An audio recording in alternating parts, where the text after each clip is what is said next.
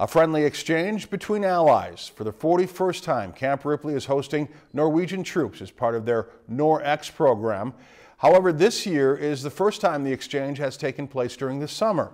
As our Scott Sheehan tells us, NorX gives both sides a chance to train with an ally, learn more about their techniques and culture. Fly, shoot, drill, and learn from each other. Each year since 1973, Norway and Minnesota has exchanged about 100 troops to train and learn from each other. But this year, Camp Ripley welcomed the Norwegian troops for the first time during the summer. And the Norwegian troops say they're excited to use the American facilities. All the very excellent facilities to train soldiers, shooting ranges, close combat buildings and so on. We haven't back home in such a large scale as you do.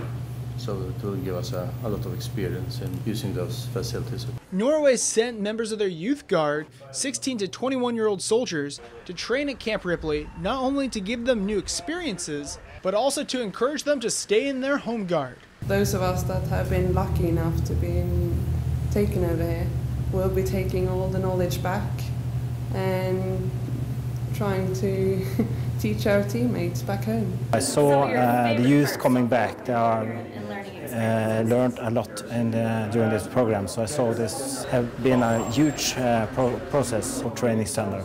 And they also are more eager to go to officer school or to join the army.